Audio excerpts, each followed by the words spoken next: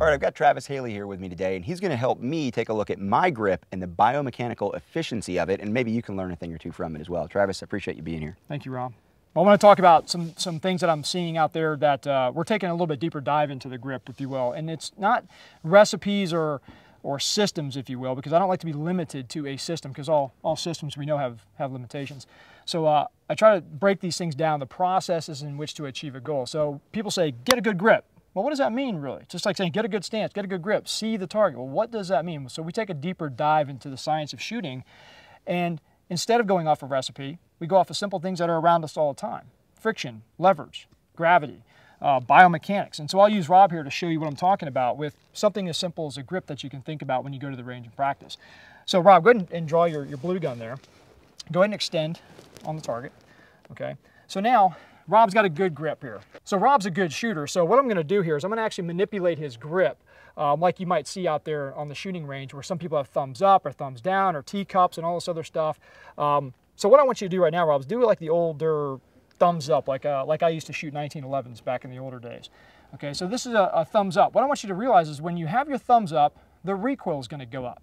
And what I mean by that is because of the way the hands work. If you think about the bones in the hands, and without turning this into a full anatomy discussion, you have the carpal in the hand here, okay? That's this little knot back here. Most people would not even consider this a part of the thumb, but it is the base of the thumb, where people get that mixed up on this hand. And so in this case, we have the carpals touching each other back here. We don't want the carpals touching each other, okay? Because what's going to happen is with thumbs up, recoil is going to go up. Because when I do an impulse test on him, what happened is the whole gun just shifted in his hand.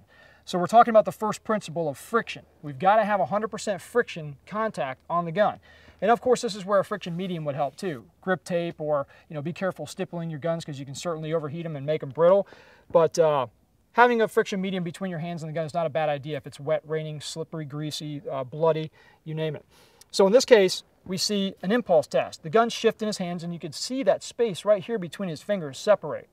So now I want you to actually go opposite of that and go completely thumbs forward, like this over torquing thing that you're starting to see in the what we call the totally tactical world, and talk about the efficiencies or inefficiencies of this. So now we have this giant gap, this daylight, as I call it, between his metacarpal joint here and his carpal joint of the other finger, the other hand. So now when I do the impulse test, you feel that breakage in there? Yep.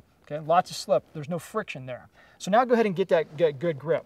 And what we're talking about when I say good grip is straight lines. Straight lines are strong, angles are weak. So if this thumb has a straight line shooting out the bore, that's biomechanics. That's biomechanical efficiency. If it's angled any bit, you might need to move the hand up just a smidgen, like 1/8 of an inch or so, to correct that. Remember, just the law of just a little bit will fix a lot. So once he has that, now, by impulse, the gun didn't move in your hand, did it? No. Okay, doesn't move, doesn't move, doesn't move. So that's friction. That's how it works with the hands. Now, if I came in there and popped his hands off, do you see how his hand popped off the gun? Okay, what we're doing there is now testing leverage.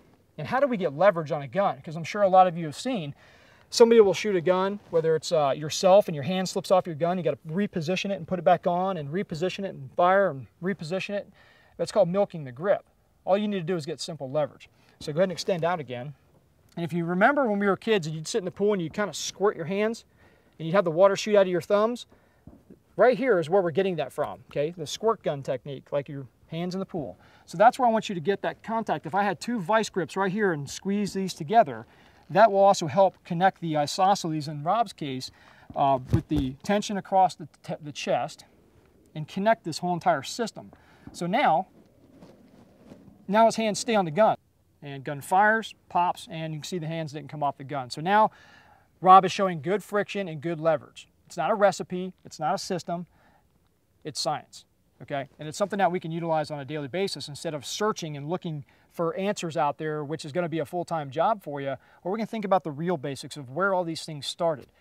Study biomechanical shooting history. You'll find it back in World War I, World War II. You remember seeing the publications, the old guys shooting like this with the helmets on, like they're storming the beaches of Normandy like my grandfather did.